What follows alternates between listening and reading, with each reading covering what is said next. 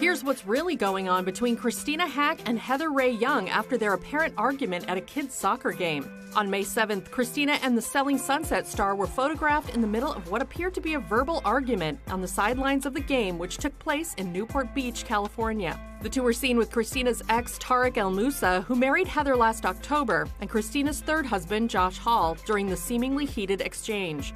An eyewitness told E! News Tarek, quote, grabbed his wife's arm to pull her away from Christina. The onlooker added that Josh looked upset by the situation and later approached Tarek to have words. Regarding what transpired in the photos, a statement issued to E! News on both the couple's behalf read, "A personal matter was discussed and has since been resolved. We are focused on co-parenting as a team moving forward." But what sparked the incident? A source close to Tarek and Heather exclusively tells E! News that Heather reached a breaking point during the game. The insider explains, Heather and Christina haven't been getting along lately, and there's been overall tension between both couples. Christina feels Heather oversteps her boundaries when she parents her children, and Heather doesn't feel like she gets enough respect from Christina. Adding that Heather does a lot for the kids, the source says the group is hoping the worst is behind them. The interaction happened just a day before Christina and Tarek's youngest child, Braden, underwent an emergency appendectomy. In a May 8th Instagram post, Christina shared she spent Mother's Day in the hospital to be with her son, writing that it had been a scary 12 hours for us parents and step-parents. She added that Braden's surgery went well and said the young boy is in good spirits. Meanwhile, Heather shared a post of her own, saying, "We all pulled together as a family during this stressful time. The kids will always be the main priority to all of us."